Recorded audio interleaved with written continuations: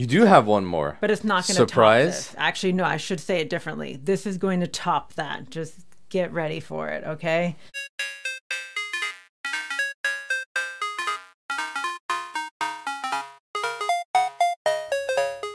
We're back in New York doing some game hunting.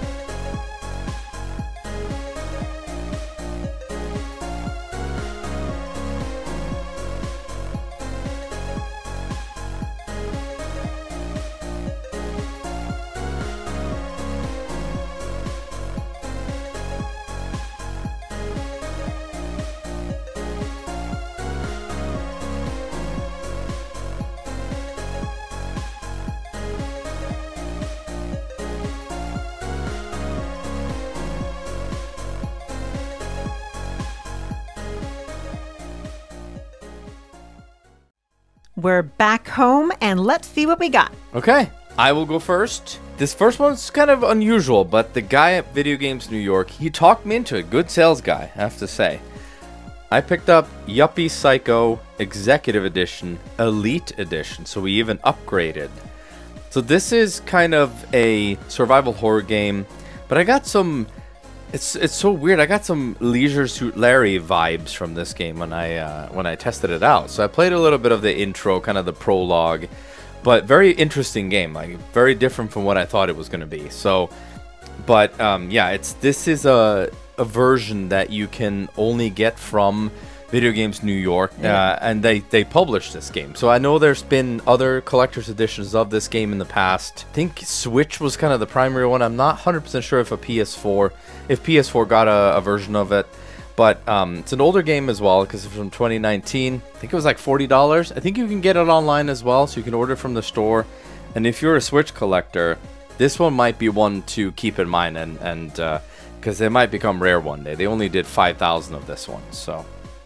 And the cool part is I was actually aware of that game before we bought that one, just because I think it came on my radar being a psychological kind of horror type game. And yeah, it has like survival horror. You know, it's pixelated, but it has a little bit kind of adventure. You know, point and click. You pick up items and you use it, but you can also argue that's like a survival horror thing as well. So yeah, but yeah, really interesting. So I'm definitely looking forward to playing more. Very cool. My first one is for a series that I'm trying to collect all the games in that series, and that is Disgaea or Disgaea Infinite. We do not have this one yet. It's for the PSP, and this is a very different Disgaea because it's not just a strategy RPG. This one is more of a story. You're playing as the Prinny, or a Prinny, and you're possessing the different famous characters from, I think it's like from Disgaea 1 through 3, and then you're trying to solve a mystery by possessing different characters, by having them do different action, and then there's like 13 different endings in this game, so it's not what I was expecting at all for a Disgaea title, but still, it's a really cool entry, and it is one that obviously we need to have in our collection because it's Disgaea. We have almost all of them. I think we maybe have just a few more left over at this point. So lately we've been trying to add to our PS3 collection, and this is something that Xbox never got a whole lot of, at least, you know, at least not the 360. This is the Tomb Raider trilogy, so it has Tomb Raider Legend, Anniversary, and Underworld. I own all of these on the 360, but I figured it would be fun to start collecting for this on the PS3. So these are classic Tomb Raider games. You know, they're not Tomb Raider 1, 2, and 3, but they're kind of the ones that came more the Xbox, PS2, and then the 360 era.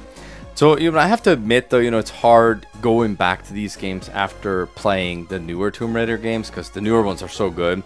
These controls are a little bit awkward, but it's always fun because I grew up with these types of games, you know, I played it on PC originally, and then I moved on to console. But they're fun games, though. You know, it's great to get as a trilogy, and it's a pretty decent price too. So, you know, but we're trying to get all like the trilogy HD remasters on the PS3 right now. So this was great to pick up. And this is one that's actually shrink wrapped as well, right? Yeah, that was, I think it was new. Yeah. Yeah, that one's you're right. new. Yeah. Hey, my next one is a game that I've been looking for a while, and it is Electroplankton for the DS. This is a game that I had quite a while ago. When it came out, I probably ended up like trading it in at some point, and I've been looking for it. It is a bit harder to find, and we actually found this one for a really good deal for $30. And this is the game that if you're into music games or you want to make music in a game, this one is really cool for that. It's hard for me to really show it in the gameplay so much because you're not going to be able to hear what I'm doing, but it's just playing around with the little different electroplanktons, little characters, and you're making music with them, manipulating them with the touch controls, and it has all these different little mini games that have different sounds with each of the different mini games. Just very unique, very cool. You know, I love my unique games, so yeah, it's one of those ones I had to have in our collection, and I've been looking for it for a really long time, and that one's complete. It's a great copy too.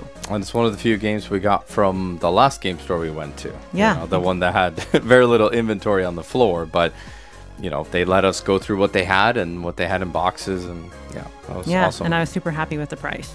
Yeah. All right. Well, similar to my last one here, so we picked up Prince of Persia Trilogy. This is probably one of my all-time favorite trilogies. You know, I played these on PC, and then we own them on Xbox as well, but yeah, see the flap here, but yeah. So we, same thing as the Tomb Raider one, just a trilogy. Xbox didn't get this, I believe. So yeah, pretty cool. Sands of Time is an absolute classic, and the other two are great as well, but I think Sands of Time is the one that stands out, and, you know, it spawned, unfortunately, only one more kind of Sands of Time, the Forgotten Sands on the 360, and there was another Prince of Persia. But yeah, these types of games are sorely missed, in my opinion. We need to have more Prince of Persia. They did a 2D side-scrolling platformer recently, which is supposed to be good, so I'm looking forward to playing that one. I was surprised with Sands of Time. It had some really unique controls than what I expected, with the defense and the jumping over the enemies to get like little sneak attacks on them. So yeah, wall running, and then you can rewind time. I don't know if you got around to either playing, you know, until that point, but yeah, it was just kind of, yeah, that's... I never played the Prince of Persia game, and so I wanted to do the gameplay for this one just so I could check it out. And it was so cool. It's a lot of fun.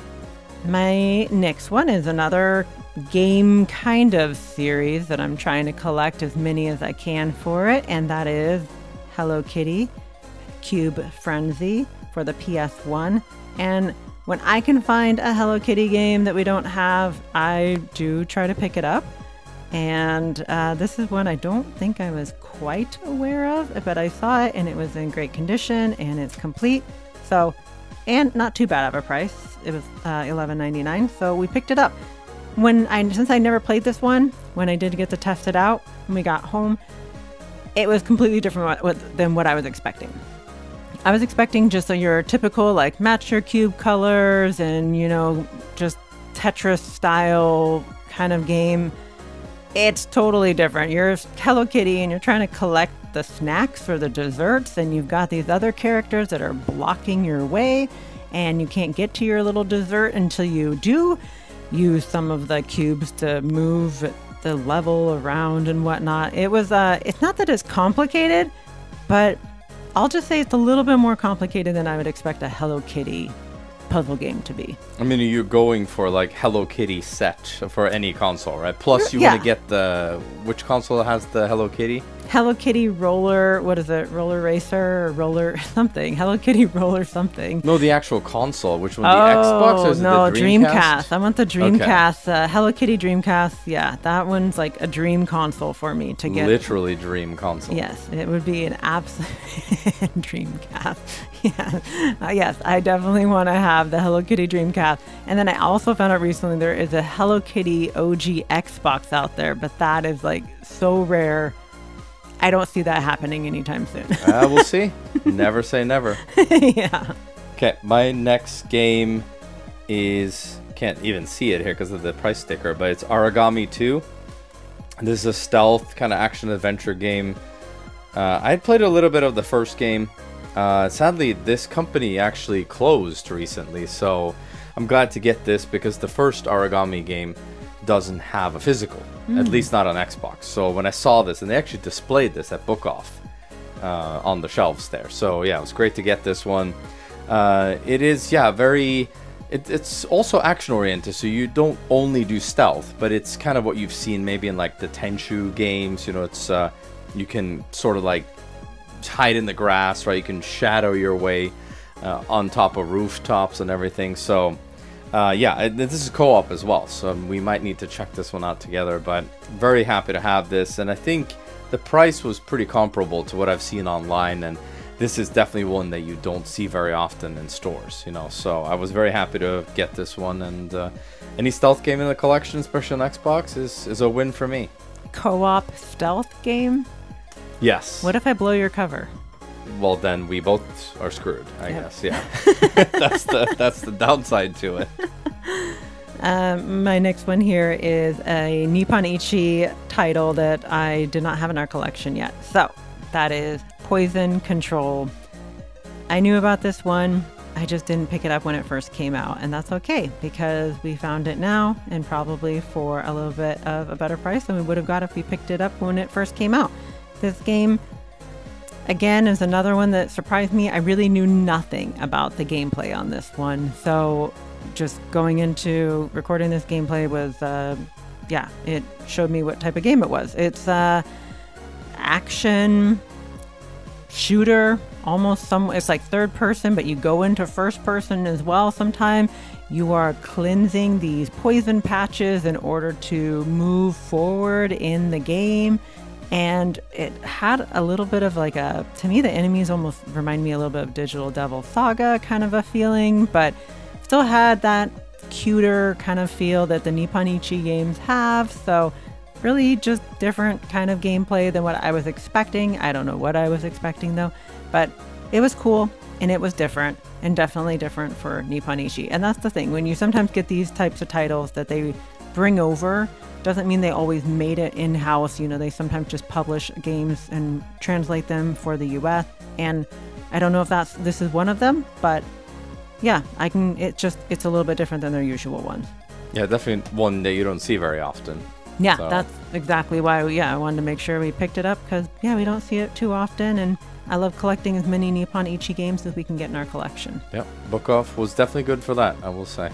The next one I have here, we got from Videogamesnewyork, and the guy who worked there kind of pointed that out, that they have like a relationship with this publisher right here, MDM. So I think it's like Meridian Games. They've also published the many pieces of Mr. Coup, which we have. So they had that there, but we ordered that one online actually. So yeah, this is Shame Legacy. I'd never seen this one before, and it looks like it may have been a European release. I'm not sure if this is like a Spanish company, but it sounded like it was. So Shame Legacy is sort of, you could call it kind of like an Outlast clone. When I played a little bit of it, voice acting leaves a lot to be desired on this one. So I don't think it got like great reviews, but from what I played though, I mean, the graphics were good, and you know, you definitely fear for your life. You know, you're in this village or like a cult, and I'm not quite sure what's going on yet, but if you played Outlast, it's going to be similar gameplay with a little bit of stealth, some running, you're hiding in, you know, outhouses and stuff like that. So definitely to be expected, but I might check this one out for Shocktober, you know, and maybe we'll do some gameplay of it, you know, some in-depth gameplay. We should. My next one is for the PS2.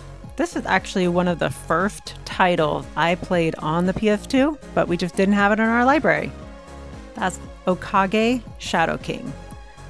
This came out, I believe, in like 2001, and I remember this being one of the first PS2 games that I ever played, and I wanted to get it back into the collection. And playing it again just reminded me why. This almost has like a Tim Burton kind of Coraline.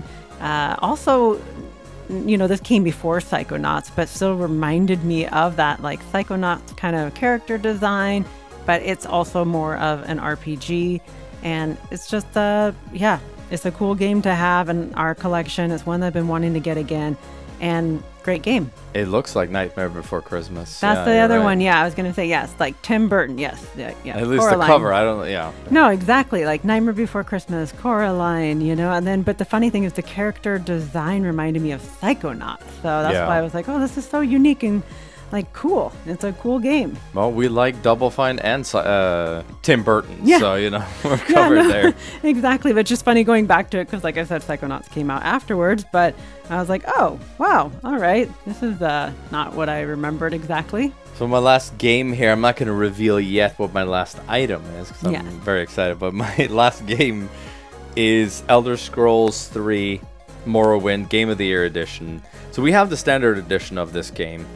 But when we saw this, we just had to, because I'll open this actually, but it comes with like everything. It's like a map, it has like the registration cards, I don't even know what, but pristine condition. I mean, this is like one of the best looking Xbox games that we found, I think. So yeah, so we picked this one up for the collection. It's a good collector's item because it has DLC on there too. But, you know, I'll be honest, this, you know, the Elder Scrolls games aren't really my type of game. So when I, like, booted this up and, you know, it's on Game Pass, so I was able to play it there. And the graphics are, you know, it's still the standard screen. It's not widescreen or anything, but the graphics are upgraded, though. So it has, like, the FPS boost or whatever it's called, yeah. So, but it looks good, but... I mean, it has inverted controls, and I was like, oh my god, I don't I don't know what to do here, yeah. It definitely has that feel of, hey, it's a PC game that's been ported to a console and hadn't quite got the controls as good as it did in the future Elder Scroll games that came out on Xbox. So. But I'm sure this was, you know, incredible game when it came out, and a lot of Xbox gamers would probably, this is, you know, people talk about this all the time, and we... You know, we just had to have it, you know, just as a collectible. And like I said, we have the standard one, but this was a great one to add. My last one is Final Fantasy VII Rebirth Deluxe Edition. I was so bummed out that I forgot to pre-order this one. I forgot to get it day one when it came out because we didn't have a PS5 yet. And we are really big about collecting steelbooks. And I have the first steelbook and wanted to make sure that we got this version because I wanted to make sure we got this steelbook in our collection. And yeah, we found it. And funny enough, whoever traded this in to BOOKOFF, it was brand new. Like this game was shrink wrapped. So I don't know who does that with their games, but to just buy it and then not even open it, I don't know what they wanted out of it. The soundtrack is also sealed. So I guess they wanted to look at the art book and then they just said, not for me. I played Final Fantasy VII, you know, the first one that was remade on the PS4. I played that all the way through, and this is actually the main reason I wanted to get a PS5, was to continue that game on the PS5 with Rebirth. And it was so cool to boot this up, and I knew this was going to happen, but I always love it when you see that they're going to allow you to carry over your save data from the first game, and you get to carry that into the second game. Also, you get some cool like DLC that comes with it as well, like a little thank you for playing our first game. So yeah, I'm excited to play this one. This is one I'll definitely be jumping right into right away because I want to keep playing the story. And you get to play this one on PS5 instead of PS4, right? That is true. And so it's going to look even better than the first one. Yeah, awesome. I guess I'm rounding it off unless I'm missing something here. No, you get to do the grand finale. I get to do the most exciting pickup we did. So we mentioned many times we went to Japan, and I saw this item on the very last day, and I really wanted it, but we didn't have any room in our suitcase. No room. It was so sad. And also, it was a little bit more expensive than this one. So, yeah, it's actually one of my favorite indie games, honestly. So this is a 6 from Little Nightmares Nindroid. And it's a little bit rattly. It just has the stand that's a little bit loose. But similar to what you were saying there is that someone literally just opened this once and then just sold it off. But no, all the parts and pieces in there. I mean, it even has the little gnome with the sausage, which is that was the selling so point funny for me. When I saw the little gnome with the sausage, I was like, we're getting this. Yeah, and it has the key, and yeah, I mean, this is like, I don't have a lot of Nindroids in the collection, but as you know, I had to have this one. So, you know, Little Nightmares, as I said, is one of the best indie games I played. I think it's really good, and the second one is actually the best one, you know, and the first one is obviously that set the standard for it, you know, but second one is really good. But I can't wait for the third one. That's all I have to say. But I'm so excited to have this in our collection, and when we get a better game room, I'll be sure to fully display this one. We have a few Nindroids to join her on the shelf, so that'll be fun. I have one more. You do have one more. But it's not going to surprise. Top this. Actually, no, I should say it differently. This is going to top that. Just get ready for it, okay? It was $1, and it was at the Brooklyn store. And it's this, yeah, here you go. You should have done that earlier, I guess, instead of on top of the Little Nightmares. But yeah, but that's pretty sweet. I like that. I assume it's a bookmark, like a wee curvy bookmark? I think so. I don't know. They had it just sitting by the cash register. I'm sure people watching are going to be like, where do you get this? I'm sure. If you have any Nintendo fans, yeah. It's like, it was just a silly little add-on that we had to put in our order. Yeah. All right, cool. Thanks for watching our video and checking out our pickups for our trip to New York. And check out our other video that we have right here, where we go to the Nintendo store in New York City and we cover everything that we picked up in that store. Okay, see you next time.